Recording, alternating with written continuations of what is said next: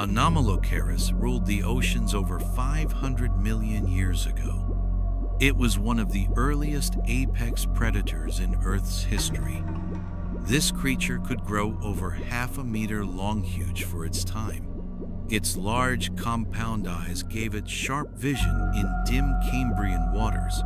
Two spiny frontal appendages were used to grasp its prey. Those limbs were lined with barbs to hold soft-bodied animals tight. At its core was a circular, pineapple-slice mouth that could crush shells. A segmented body let it swim with swift, undulating motions.